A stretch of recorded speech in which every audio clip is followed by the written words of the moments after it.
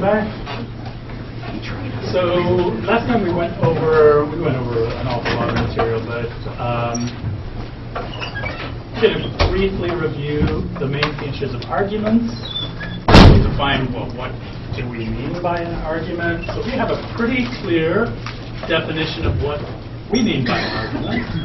An argument for us is a finite sequence of sentences that's intended to rationally convince an audience of some claim. So notice what are some of the critical points here? Well, we have to figure out, we'll talk a little bit about what a sentence is. We're going to be interested later on primarily in specific kinds of sentences. Those sentences will be called declarative sentences. We're interested in a finite sequence of sentences, so an infinitely long string of sentences won't count as an argument.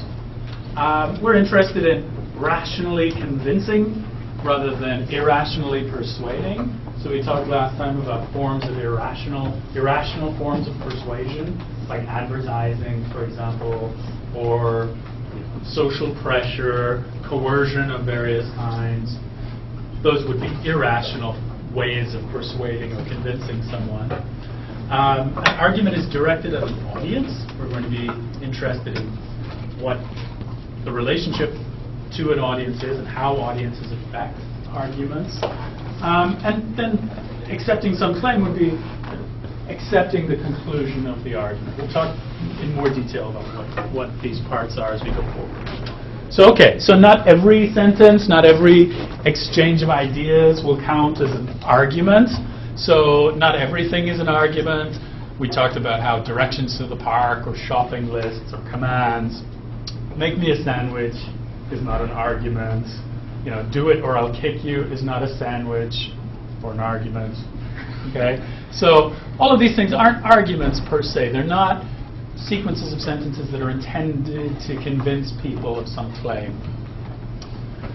And we talked about common sense, and we talked about how we have to start with common sense. And we gave some examples of obviously bad arguments. So in the case of obviously bad arguments, we're thinking about arguments that common sense detects a problem in, right? So you're using common sense and you know that there's something wrong when you say everyone has the right to privacy, but teenagers don't have the right to privacy. There's an obvious contradiction in that, right? So common sense sees that contradiction. Okay. Similarly, we talked about emotional appeals. I'm sure that Sally is faithful to me. Well, why are you so sure? Well, it would break my heart if Sally were cheating on me. So there's no way she's cheating on me. Obviously, the victim's emotional condition is irrelevant to that argument. Right? So that's an appeal to emotion that's clearly flawed. So common sense captures these kinds of errors. And this is where we start. We see, for example, that uses of threats or violence or coercion, these aren't good ways of making arguments, right? So be good or you'll go to hell is not a good argument for being good, right? That's coercion or use of the threat of violence, right? Okay, so common sense catches all of this, right? So this is where we start in a class like this, in Reason and Argument. We start with our innate adult level common sense, the basic capacities that let us get through every day. Non sequiturs is another case, but we'll skip this. So there's clearly a problem if you say Lucas is ugly, therefore Lucas is smart. That's not a good argument, right? That's what we call a non sequitur. Non sequitur means it just doesn't follow from the premises. The conclusion just doesn't follow, etc. You can look at these yourself. So we're going to have to go beyond common sense, as we'll see. So common sense isn't enough for the kinds of challenges that we face. So unaided or unassisted common sense won't be good enough for you to be a good critical thinker. So we begin by figuring out, okay, well, what is it that we're looking at in arguments?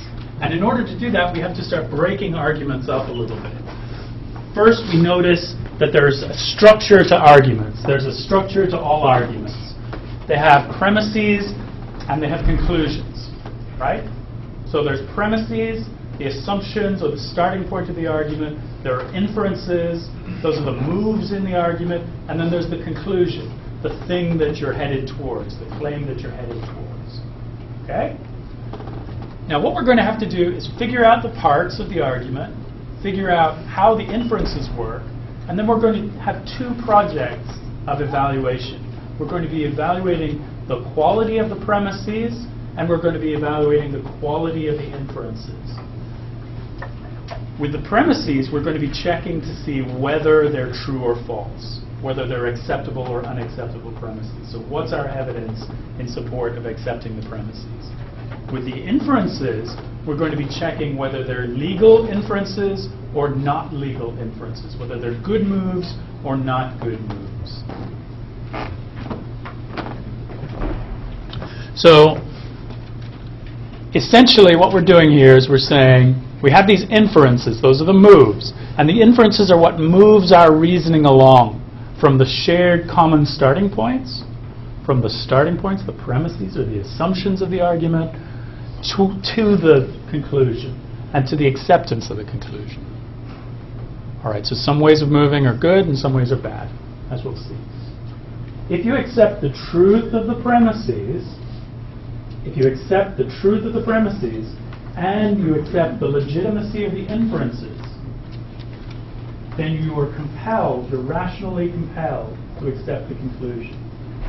So if the premises, if the assumptions are true, if all the steps are legal steps, are good steps, and if they lead to a conclusion, then you have to accept the conclusion on pain of irrationality. Even if you don't like the conclusion. So these are the two core virtues of arguments that we're going to be investigating. The truth of the premises and the legitimacy of the inferences. And again, for folks who are writing this down, you don't have to write this down because everything, the audio and the slides will be posted to Blackboard, okay? So you don't have to write this stuff down, okay? So what we're going to be doing ultimately as effective critical thinkers is figuring out, at this stage in the course, how to identify the inferences and the premises that compose the argument. Next step, we'll be figuring out how to evaluate them, and from there we'll be interested in constructing our own good arguments.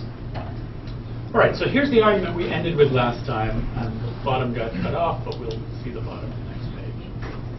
All right, so this is an argument to the effect that you shouldn't be afraid of death, or that it's incorrect to fear death. Okay? So what we're going to do is we're going to run through the argument. We're going to identify what the assumptions are. We're going to determine whether or not, we're going to do this privately, so you can do this, whether you agree with the premises or the assumptions. So notice there are 5 premises here, right? So let's look at each of these. Do you accept them as being true? Then we're going to look at the inferences of the moves, and we're going to say, oh, well, do we accept the inferences as legitimate or illegitimate moves? And then we're going to track through to the conclusion. And if we accept the premises as being true, these 5 premises, and if we accept the moves as legal moves, as good moves, then we're rationally compelled to accept the conclusion. Okay? So very roughly, this is an argument from an ancient Greek philosopher, Epicurus. And Epicurus wrote in a letter to his friend Nemesius, don't be afraid of dying. He said, you shouldn't be afraid of dying. And here's why, he said. When we're dead, we don't exist. Only things that exist can be harmed. You can't be harmed by something that hasn't happened to you yet. You're either alive or dead. You shouldn't fear things that are harmless. And given these 5 premises, he derives the conclusion there's no need, Menesius, to worry about dying. So how does that work? Well, don't look at the board for a second and think, well, maybe do look at the board. Look at these premises. Are any of these premises objectionable to you? Do you find any of the premises objectionable? It would be interesting if someone did. Yeah. You do? Oh, excellent. Are you Mary Kate? Yes. Okay. Maybe that we cannot. Oh wait, only existing things can be harmed. And I guess like existing, is that like things that aren't alive too, or like that's kind of confusing? Okay, so she objects to only existing things can be harmed. Anyone want to help her on why she might object to that? Yeah, what's your name? Cody. Cody? I think it's, I kind of agree because it's generally discussing something that we would say like, the word we and when we are dead in the first premises would automatically make people generally assume if we're all thinking on the same terms that we is talking about the mental aspect, soul, whatever you want to have it, as opposed to the physical body. Oh, okay. Was that what you were thinking? Yeah, a You were little. thinking that we'd exist like as a soul or something? Correct, yeah. I see. No, well, I mean, okay. So if we exist as a soul, do we exist? If I exist as a soul, do I exist? Yes, I exist, right? I'm floating around like Casper the Friendly Ghost, right? Yeah? Okay, I'm not in my body, right? But for people who believe in souls and things like that, the body's like a car, you know? It's just like driving around, right? Okay? And then when you die, you fly out, and you go to heaven. Yeah? Or hell, depending on what gentle Jesus prefers. Okay? So the soul is what Mary Kate and Drew, Cody, are identifying with the person, but if the soul exists and you're the soul, then you exist, right? Okay. Have you died? Okay. That's Brad. Next to Brad is Alex. Alex. Well, I mean, just because it says when we're dead, you know, we no longer exist. Versus if a dead body can easily, it says we can't only existing things can be harmed. It just seems like if they're dead, you can still be harming existing things. True. So, and then it says we cannot be harmed by something that. So you'd be like kicking the dead body, for example. I mean. Oh, if you're kicking my dead body, are you Not quite kicking me? kicking bodies. I was more thinking like a diseased dead body can still infect existing bodies. Excellent, excellent. You know, versus Sure. and then we cannot be harmed by something Very that good. happened yet. Very good, very good, very good. Can still be harmed by. But something. you're not there, right? Not yet. Oh, you're not there after you're dead. But right? cannot means like an indefinite, like. Very good, very good, very Not good, me. very good, very good. These are all really nice attempts to make the premises more precise, right? So everyone is contributing good ways of making the premises more precise, but so far none of you have disagreed with any of the premises. Am I wrong or am I right? Just makes it clear.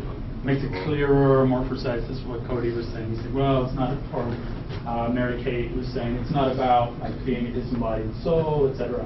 What's your name? My name's Omar. Omar. So I'm not saying I agree nor disagree, but I think for the first premise, when you're dead, we no longer exist. The only thing I would pick from that is, I mean, at this point he's never been dead, so how would he know? Okay. Okay. So he certainly doesn't know either way. Yeah. So what would we take this to be? We'd be taking it as sort of a definition, but death means non-existence. Okay. So I mean, when you say, okay, I'm looking at someone and she's dying, right? Okay. One way of interpreting that, and I think the three of you, Cody, Mary Kate, and Omar, are both pushing for this, is, well, we don't understand what death is, right? Very good. So you're saying, Mary Kate might say that the soul leaves the body and goes to heaven or hell, or someone else might say, well, there's reincarnation, or someone else might say, I don't know, something else. But what the three of you seem to be pointing to is a lack of clarity with respect to the nature of death, right? Yeah, that's good. So you want to make it more precise.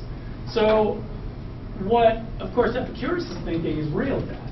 Real death meaning you're not there anymore. That's it. Game over. Of course, Christians don't believe that there is real death, right? Game is never over, right? You just move on to the next level. Right? Okay. So Raman, and then we'll Raman, right? Yeah. Okay. So when you said when we're dead, we no longer exist, can you prove that the soul does not exist? Because what keeps us alive? Okay, but you notice, Raman, that would be the claim then. What Raman is saying is that we actually never die. That the soul just moves through levels or whatever. And if we never die, then should we fear death? No. So we shouldn't fear death. So it would be another way of proving his view, right? But then again, if you believe in the soul, then there are consequences to your actions. So if you're not doing well according to your path of living, then you might fear death right now. Right, you might fear going to hell. Yeah. Right, good. That's true. But it wouldn't be death. It would just be like leaving this car and traveling like Casper the Friendly Ghost down the floor, down to hell. Yeah? Okay. All right. So Epicurus means death, a real death, not pretend death or bodily death. He means death. Death meaning game over death. Okay. All right. So anyway, so what we've done so far is very good. We've tried to get Epicurus to be as precise as possible about his premises. And that's an excellent starting point. And we have to do that. As good critical thinkers, we've got to get clear on what the assumptions are. What's this person assuming? So if we accept that death means non-existence, which many of you are pressing on correctly, right? If you accept that, and if you accept that only existing things can be harmed, which might actually be the weakest premise, sort of an interesting one. Yeah? Depends on what kind of harm. Good, good. Depends on the kind of harm.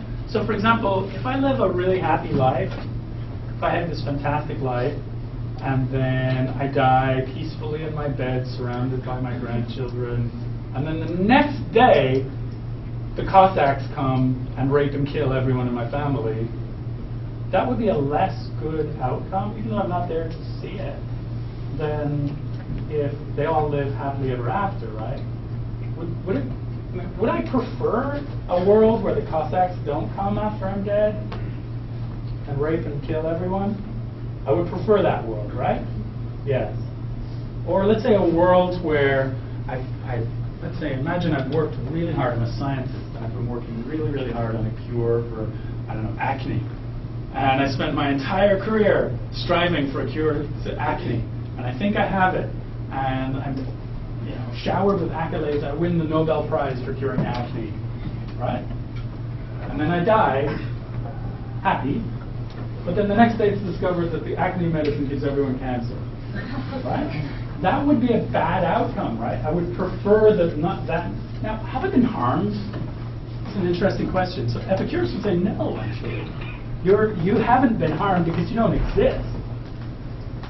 But in some sense, others might argue, well, what happens after I die is relevant to the value of my current life, right? A lot of the things that happen after I'm dead in my afterlife, right, after I no longer exist, are sort of define the quality of my current life. It's an interesting thought. Right? I don't know if that's true, but it certainly seems to be the case that we would act very differently if we knew that the day after we died, the world would be destroyed. So you would choose a very different kind of career path, probably, if you knew that the world was going to end in 7 years. Right? So a lot of what we do now is built on the assumption that the human project is an ongoing project, right? Yeah? So we wouldn't pursue science or medicine, for the most part, if we thought that the entire species would be gone in a year, right? Okay. So isn't it interesting that what happens after we're dead is relevant to the value of our current projects?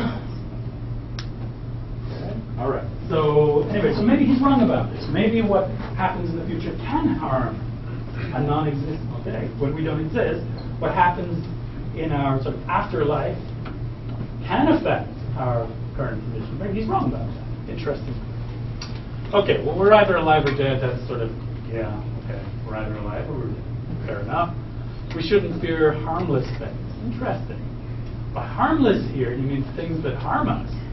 Maybe we should fear some kinds of things, even though they don't harm us. Like, we should be concerned about the future of the human species, right, after we're dead, even though we're not going to be here. We're not going to be harmed by what happens to the future humans. Okay?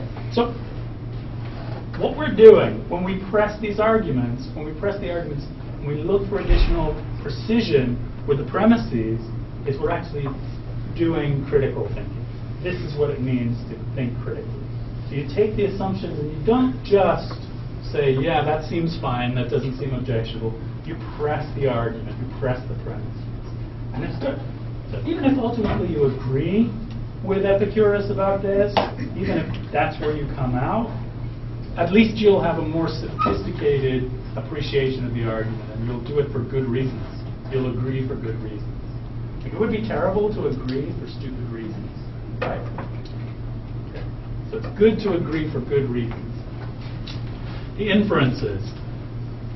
How do the inferences work? Well, we say, for example, we're not harmed by death when we're dead because we don't exist. And how does that work? Well, it uses the first premise and the second premise. It's a move that involves the first and second premises. And we're going to spend a lot of time figuring out what these moves are and how arguments move and how these things happen. I'm going to stop talking about this argument, though, because I think we've got the idea and you can look at the slides. And now we're going to talk about the two major virtues that we're interested in. So we're going to give some definitions to begin with. So valid. What does valid mean? Well, valid, so forget everything you know. We're going to start from scratch. What does valid mean? A valid argument is what? An argument is valid if it's formally correct. Okay? Now, what does it mean to say formally correct? Well, we'll see. Ultimately, what I can say for now, what you know already, is that all the moves are legal. So an argument is valid if all the moves are legal. Got it? We've got another notion of soundness. And soundness is also a virtue. It works as follows. We say an argument is sound if it's both formally correct, if it's valid, and if all of its premises are true. So you can have a valid argument, notice, that has false premises. Okay? So we've got to be careful about that, because that's not common usage. So you can have a valid argument. Valid means formally correct. It means all the moves are good moves, right? But you can have good moves starting with shitty premises, right? So if you have false premises, right, you can have a valid argument as long as the moves are all legal moves.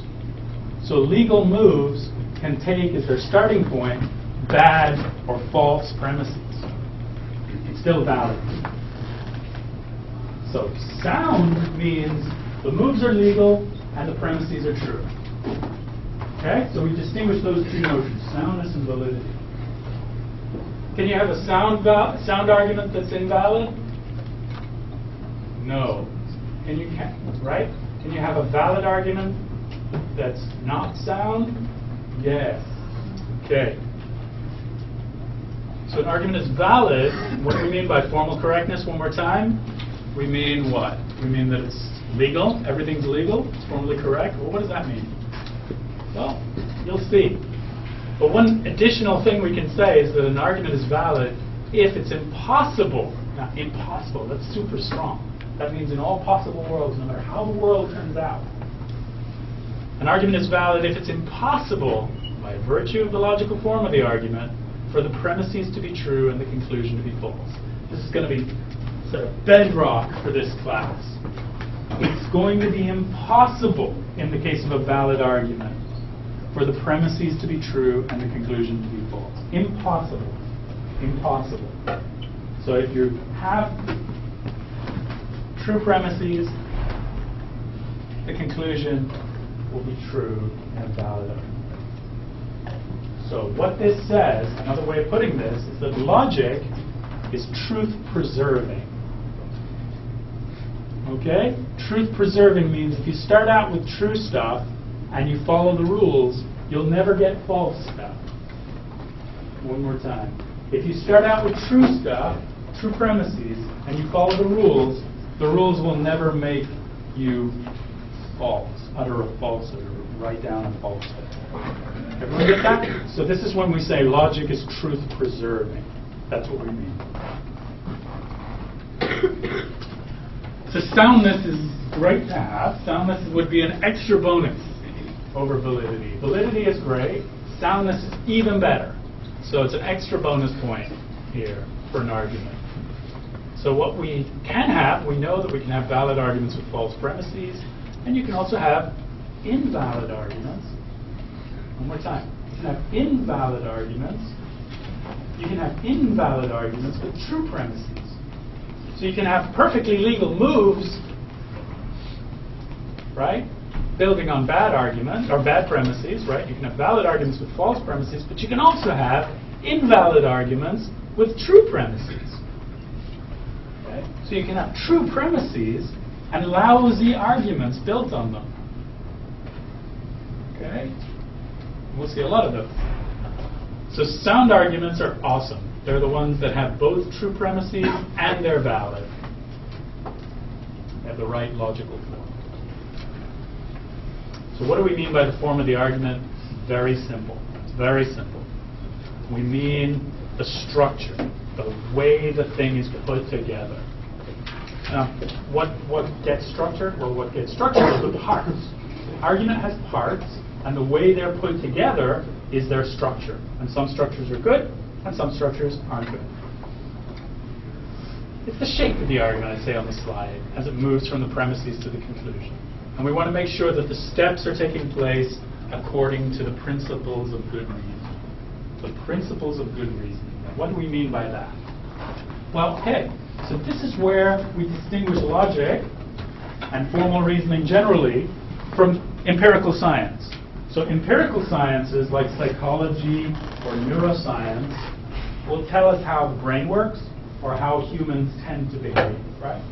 So our best, I guess the best path to understanding how humans think is via psychology and neuroscience. Right? So if you really want to know how we think, then you should be a neuroscientist or a psychologist. Okay? Logic is not about how we actually think. Logic is about how we should think, how we should argue. Okay? So it's not about the actual brain, the actual human brain. It's not about our actual habits, our actual way of talking and thinking. Logic is about the norms that should govern our ways of thinking. In the same way that ethics is about determining what's right and wrong, right? Logic is about determining the right and wrong ways to think. And there are right and wrong ways to think. So logic is what we call a normative discipline in some difficult to articulate sense. Logic is about rules. It's not about facts. It's not a matter of description. It's a matter of what thought. We're not logical. We don't think logically. We don't. So when we say, like some philosophers in the late 19th century, like Frege, said that logic is the laws of thought. In some sense, he didn't mean to say that. He didn't mean to say certainly logic is the laws of how we think. So he means something like the norms governing how we ought to think. Okay? All right, so this is why I use phrases like good and bad and legal or illegal. These are all sort of metaphorical, quasi-metaphorical ways of conveying the normative nature of logic.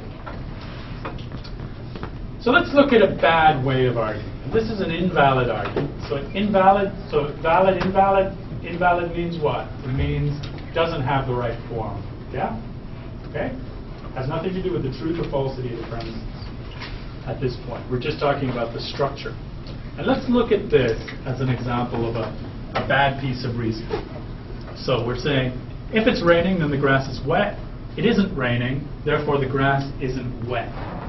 Okay, so what's wrong with that? Using just common sense now, don't worry about logic.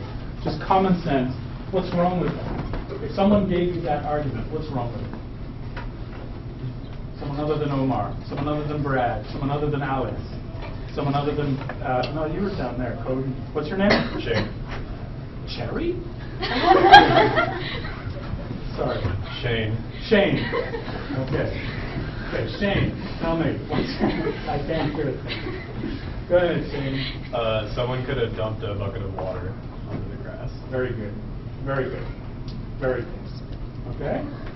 And what would that be? That would be what we call a counterexample.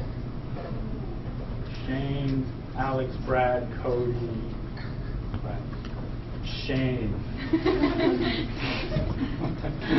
All right. Someone could have dumped a bucket of water, or the sprinkler system could be on, right? It could be El Paso, and they could have the sprinkler system on. It hasn't rained for months and months, but the grass is still wet. What do we call that? We call that a counterexample. A counterexample means what? It could be true that the grass is wet, and the premises are true as well. So even though, now what do we mean by that? Remember, a valid argument is one where if the premises are true, then the conclusion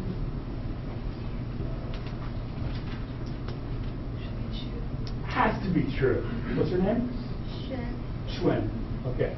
So the conclusion has to be true. Right? Okay. In a valid argument, if the premises are true, then the conclusion has to be true. But what if there are exceptions? What if sometimes it's not the case? Well, then it's not a valid argument. Why? Because by definition, the conclusion has to be true if the premises are true. Right? Everyone see that? Okay. So a counterexample is a case where we can have the denial of the conclusion. Here, the grass is wet. As Shane said, the grass is wet because someone threw a bucket of water on the grass, right? Okay. Now that's true, which is a denial of the conclusion, yeah? And the premises are still true, therefore it's not a valid argument. Everyone got that? We good with that? All right. So let's just break this down. Let's be redundant. If it's raining, then the grass is wet. That's the premise. Right? Everyone see that's the starting point. And so this premise is interesting, right? So this premise is what is called a conditional. And the conditional, a conditional is a statement that takes the form if blah blah, then blah blah. All right? If blah blah, then muckety muck. That's a conditional. If dot dot dot, then dot dot dot. Yeah? Okay. So the premise here is a conditional. Here's another premise. It isn't raining. That's a fact. Another premise. Let's just assume that the speaker is trustworthy. So the speaker has given us two facts. The oracle, in this case, has given us two facts. If it's raining, then the grass is wet. Seems reasonable. And it isn't raining. Here we've got the conclusion. The grass isn't wet. And do I have the inference? No. And the inference is the move, the therefore. Okay? So if it's raining, then the grass is wet. It isn't raining. Those are the premises. Therefore, that's the move. The grass isn't wet. That's the conclusion. Simple argument. Yeah, it's a lousy argument. It's a lousy argument because we know that there are counterexamples. How do we know that? At this point, because Shane said so, and he's got a fair share of common sense. Yeah? Okay, so we just used common sense. But now we'll, as we go further, we'll learn for real why it's a bad argument. All right, so yeah, so this is where the move happens, the therefore. So remember, an argument is valid if it's impossible for the premises to be true and the conclusion false. Can the premises be true and the conclusion false? Shane says yes. Counterexample. The sprinkler system was turned on. The grass isn't wet, and it isn't. The grass is wet, rather, and it isn't raining. Okay? Simple. Anyone? Any questions about that? Counterexamples? No? Okay. So we've encountered with this example our first fallacy. So this is the first fallacy. What's a fallacy? Fallacy just means bad reasoning. Okay?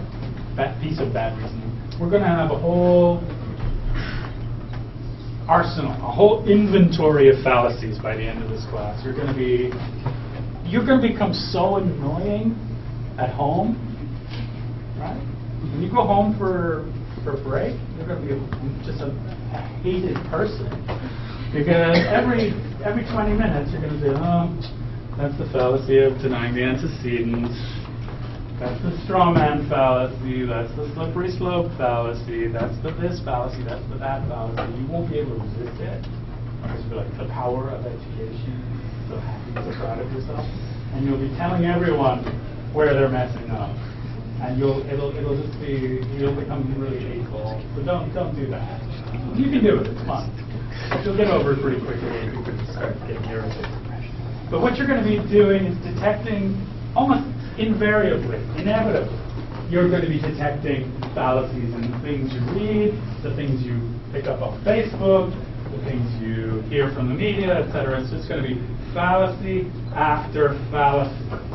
And you're going to be just, I hope, you're going to be so tuned to this that you're just not going to be able to listen to the news or watch television, or Facebook will be a nightmare. See all the fallacies. The status updates, the history is just like a string of fallacies.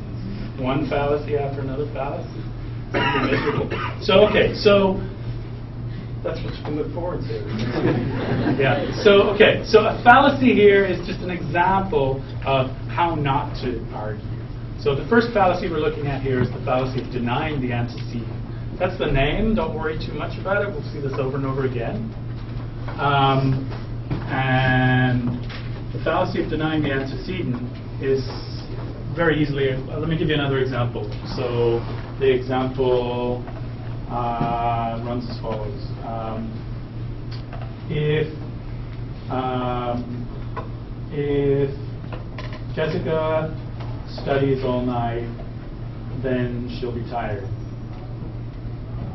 Okay? Jessica didn't study all night, therefore she's not tired. Okay?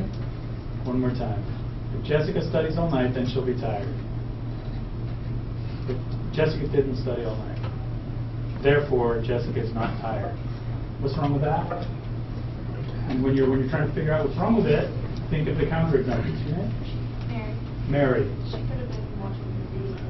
She could have been watching movies. She could have run a marathon. She could have been at the gym and been tired for any number of reasons. So the fact that she wasn't studying doesn't license you to conclude that therefore she's not tired. Right? Good. So that's the fallacy of denying the antecedent. What do we mean by the antecedent? The antecedent is the first part of a conditional. So if A, then B is the conditional. Right? If Jessica was studying, then Jessica will be tired. The antecedent is A, Jessica was studying. The consequent is B, Jessica is tired. Right? Okay. So denying the antecedent means not A, therefore not B. And that's wrong. And that'll be important if we get to what I want to get to today in the class. That'll be important at the end. So any questions about that? No? No? Good. All easy? Simple? Simple? At the back? Yes? Good. Conclusion could be false, given the premises are true, therefore it's invalid. We get the idea. All right, how about this one? How about this one? Gang members have tattoos, and Jesse has a tattoo. So Jesse's a gang member. What's wrong with that? What's your name? Drew, Mary, Brad, Alex, Shane, Corey, Drew? Yeah. All right. A lot of people have tattoos that aren't gangs. What if it's a law of nature that all gang members have tattoos? Like as soon as you become a gang member, it just appears on you? The law of nature? Well, that doesn't really matter. Good. That doesn't matter. Why, Drew? Just because everyone that is in a gang has a tattoo doesn't mean that everyone has to have tattoos in a gang. Okay. Very good. Very good. Everyone follow that? Okay, that's a nice one. Good job, Drew. All right, so now what we're going to do is we're going to, so okay, we feel pretty good? Everyone feels all right? Okay, so now we're going to do a logic puzzle. And this is very simple. This is the simplest thing. It actually comes from my kids' 4th grade workbook. A variation on what's in my kids' 4th grade workbook. Okay? So it should be easy for you guys. Let's look at this. Imagine that the population of 3 Midwestern cities, Des Moines, Wichita, and Columbus, is relevant to your business. So you don't have access to the internet, so you can't just look it up. But you do know that their populations are 800,000, 200,000, and 386,000. Okay? You also know that Des Moines has fewer than 300,000 people, and that Wichita is not the largest. So what's the population of Wichita? Don't say it, but you can do it in your head, right? You do it super easy in your head. Yeah? Yeah? Should I pick on people? Okay, do it then. Do it in your head, or do it on paper. Super easy, right? Now, the challenge is, or the question now, what we're going to look at is, how did you do that?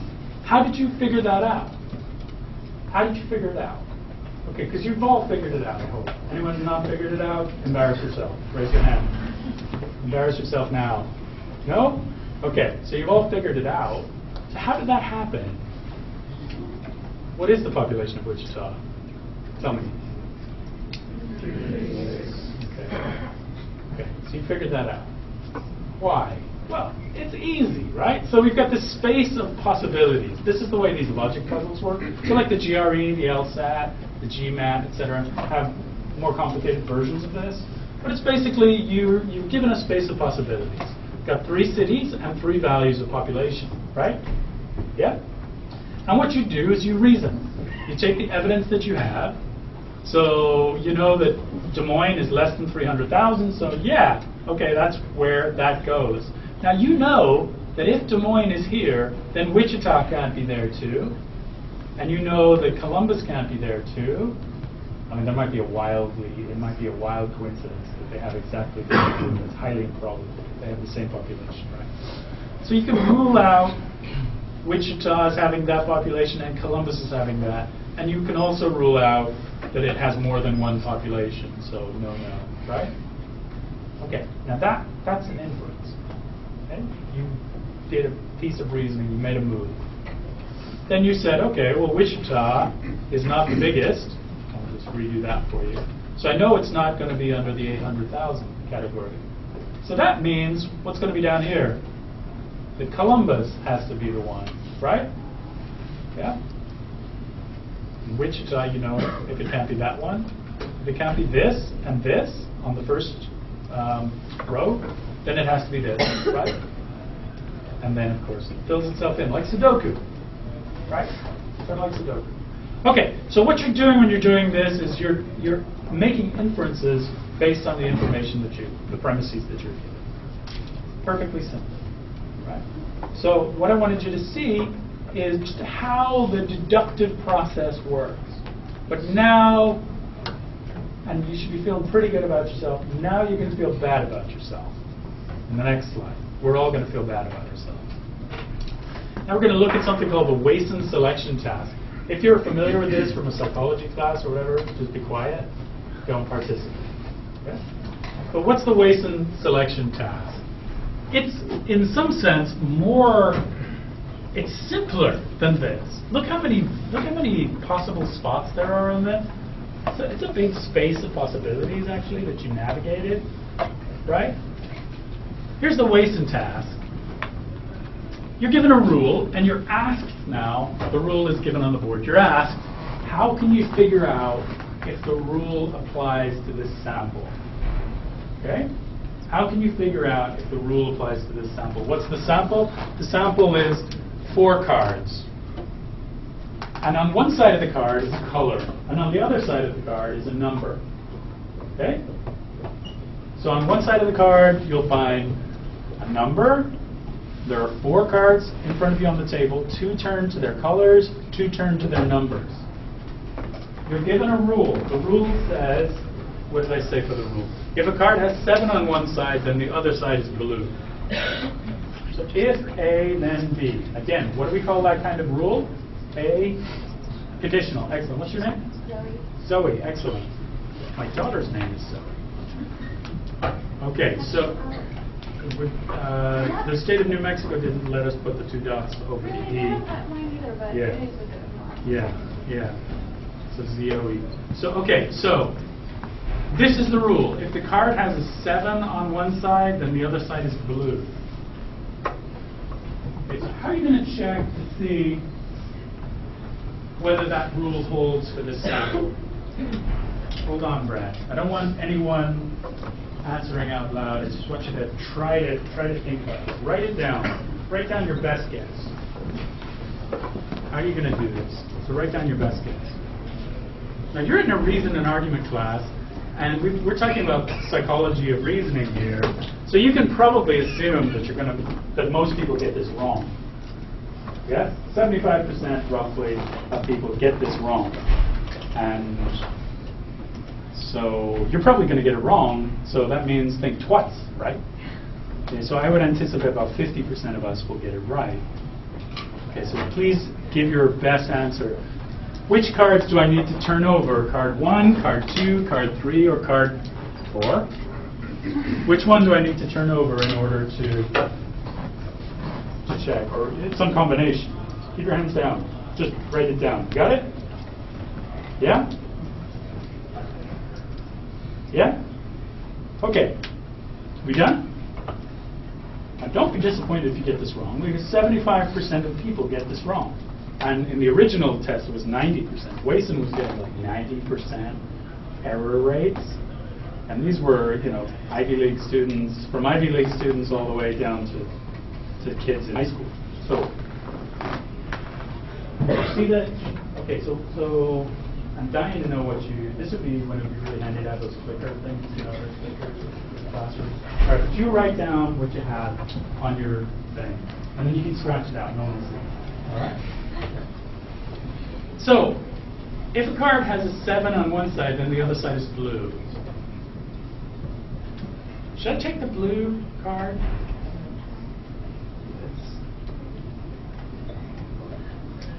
Should I take the 7? Yes.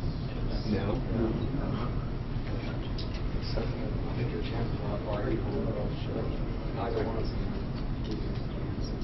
Okay, I'm gonna take it back. Okay, take it back. Take it back. That's the trouble with us. This is the power of the situation. But it turns out that the blue card, Roman, is totally irrelevant to the rule. Why? Because what does the rule say? If a card has 7 on one side, then the other side is blue. Right? Does it say anything about other ways the card could be blue? No. No. This is going to be called the fallacy of affirming the consequence. So, Raman's super smart, obviously. But he made that mistake, and we all do. Most of us do. Why? Because there's a very strong association between the consequence being blue and whether or not the rule holds. But it turns out that you could turn the blue card and it can have a 3 on it, and the rule would still hold. Right? Okay, so what do we turn over then, other than Brad? Yes, ma'am, what's your name? Say it again? Okay. The 7. The 7. So if we turned over the 7 and it wasn't blue, then the rule would be false. Okay, good. How about the 5? Is the 5 relevant to the rule? No. Why? Because you could turn the 5 over and it'd be blue, and it wouldn't falsify the rule, right? Because the rule says, I'm getting a sort of blank stare. Do you understand what I'm talking about? Yes? No, the woman next to you. Yeah. Okay, you got it. Right. So the 5, if you turn the 5 over and it was blue, it still wouldn't falsify the rule. Okay, so we got the 7. What about the green? Interesting. Good. Okay, say your name. Right, exactly. What's your name? Madeline. Madeline says, you've got to turn the